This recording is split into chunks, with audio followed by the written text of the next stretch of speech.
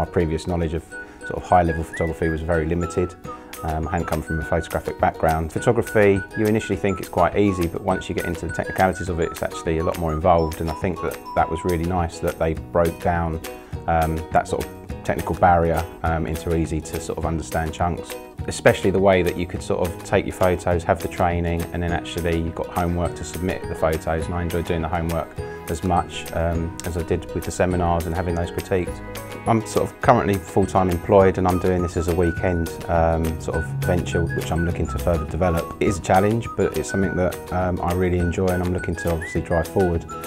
One of the key things for me, especially with not coming from a photographic background, was the fact that there was that support in place. All of the national contracts, all of the leads, and as I say, just a really nice company to be involved with. It's a challenge, but I'm enjoying every minute of it really.